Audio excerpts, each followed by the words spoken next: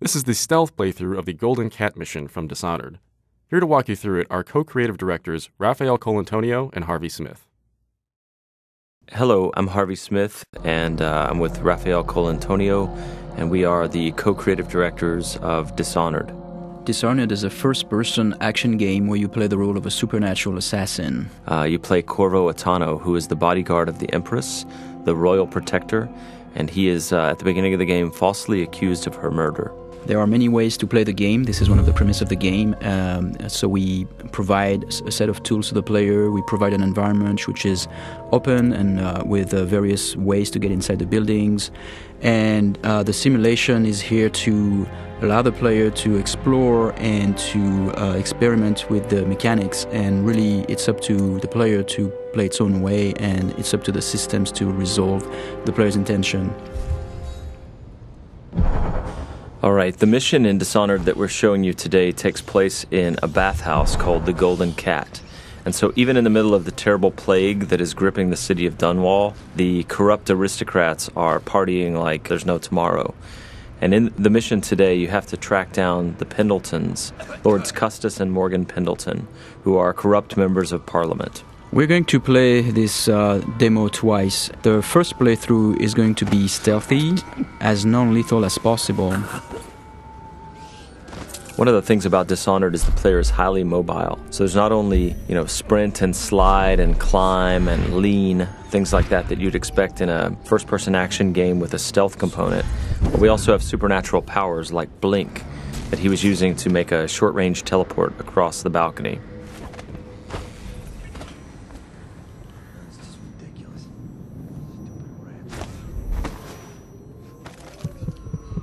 Here we see the player collecting a rune. He's using the heart to locate those runes. Those runes are used to upgrade your powers.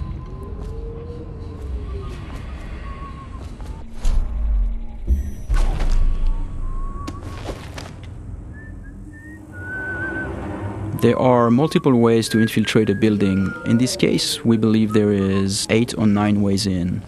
You could go through the main door, or through one of the open windows or breaker windows, or behind the building. There's also various conduits, like if you possess a rat or if you possess a fish, you can go through the water. In this case, in this playthrough, we are going to show how we infiltrate the building by possessing a fish.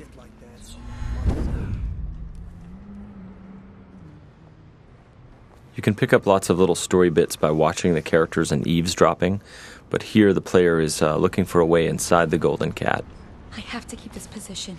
He says to bring a bottle, I bring a bottle. He says to bring food, I bring food. He says to undress, I undress.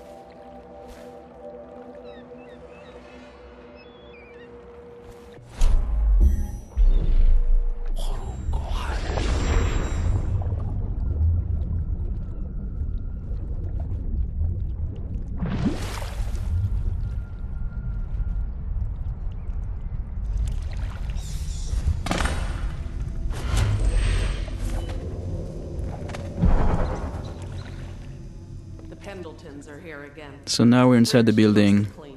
Can't ask for more than that. Eavesdropping and overhearing conversation is a very important thing in Dishonored. In this case, overhearing the conversation between those two women gives us the location of the targets. And you can see the markers are actually being updated based on the conversation that we heard. Oh, he's not the worst. Whenever you enter this mission, the position of the Pendleton Lords is dynamic, so there are several different places they can be.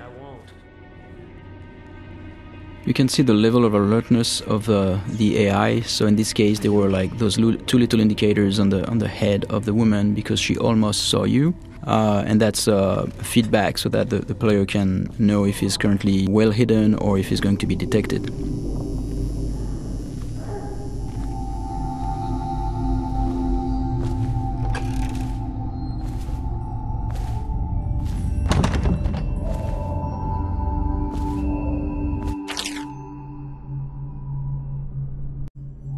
Here's another note in the world that also duplicates the information that the player gained by eavesdropping earlier, so he now knows where each of the 2 Lords Pendleton are. With any of our ladies.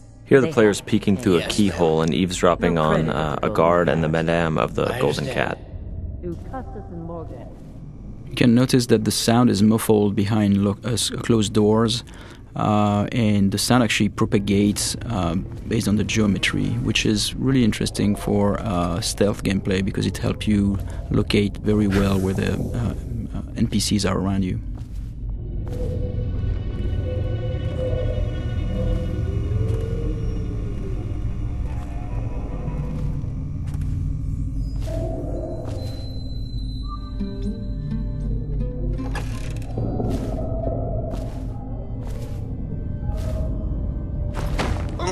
Here the player is choking out Madame Prudence and taking her key, which is the master key to the Golden Cat. He could have just taken the key and left, but instead he wanted to loot the room, so he left her unconscious. So he could have snuck by without alerting her, he could have killed her, or he could leave her choked out on the floor. It's all options.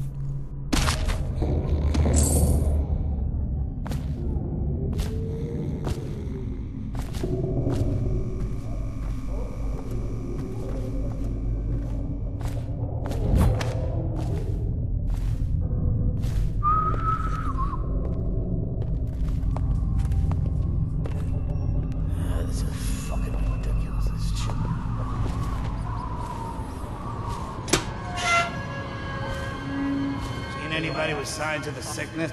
Talk to that nice girl again. The one I told you about. You realize you're at the Golden Cat, right? Yeah, but she's different. She really likes me. Idiot. She likes your money, not you. You're just jealous. Shut up. Dunstan, the Pendletons are here. You're supposed to be on duty. Given the fact that the player can approach the game in a variety of different ways, very violently or stealthy, killing everyone or literally killing no one as they play through, it feels very different when you play the game each time. It feels like you're authoring your own path. Not only are there these different stylistic ways to approach the game, but there are many different powers you can buy, and no player can have them all.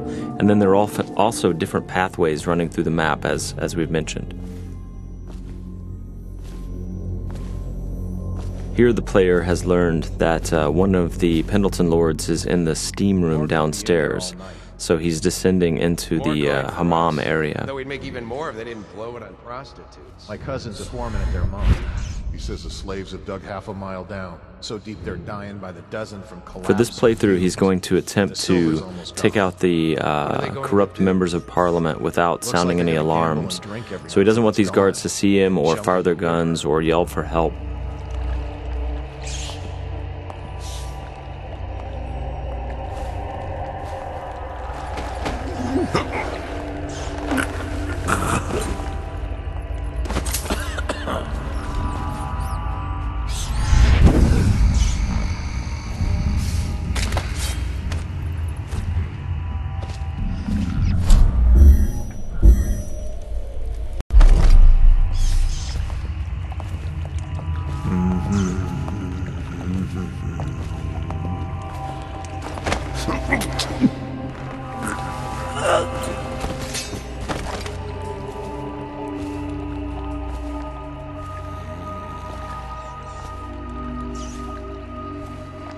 Now, there are several ways to access the target. One would be to find the key for this door, because it's an unbreakable door. Another one would be to use a fish, and which is in the pond, and infiltrate this way.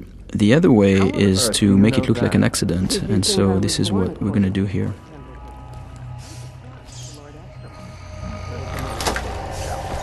The screams lasted hours. He begged and let him die. That's terrible. And I think I've lost... Oh, What is that noise?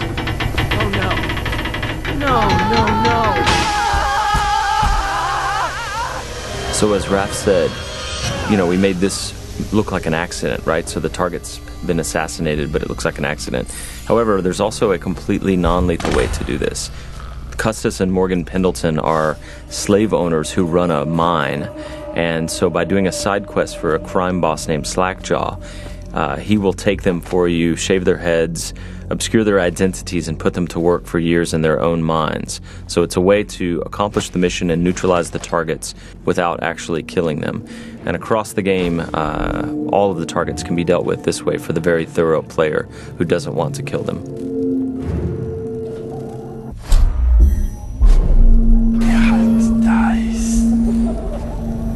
So here the player is sneaking in stealth mode, and he's using his dark vision power to see through walls and see the view cones of the characters, the guards, and he is moving up on the second target. He didn't get a good look.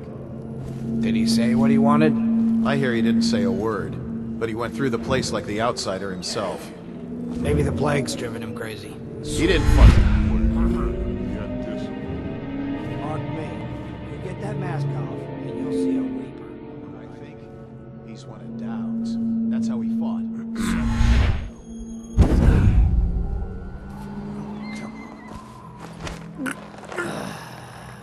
Fucking longer do I have to fuck? So many people ask us, can you possess anything, like even the target? And the answer is yes, you can possess the target, which is what we're going to demonstrate here. Overseer, for all I care. I've never been this drunk. Some of my friends say I look like Lady Boyle. Waverly? That lucky trollop. If I'd found those crystal deposits on my estate, I'd be throwing parties too. I'd be buying the Lord Regent's favor too, instead of begging for money from my cousins. I didn't mean to upset you, my lord. Wait.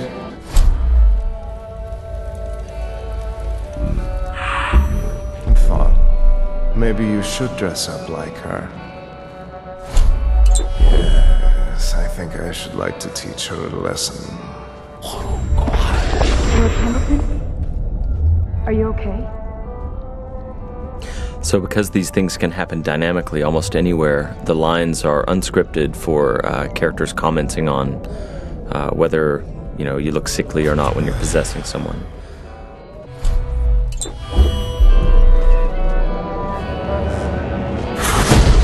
Help me!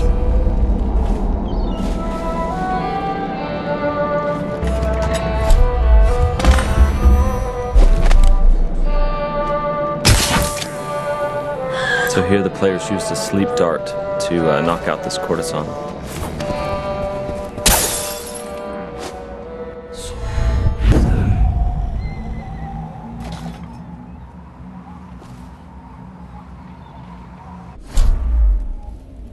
So here we're going to demonstrate one of the ways we can combine powers.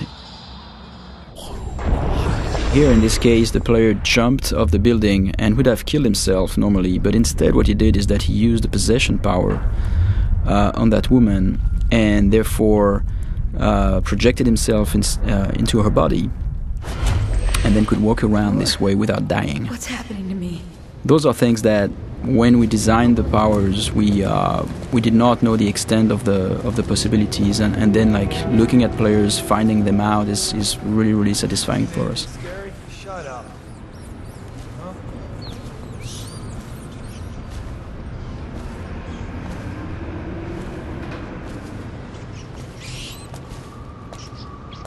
And this is the end of our stealth playthrough.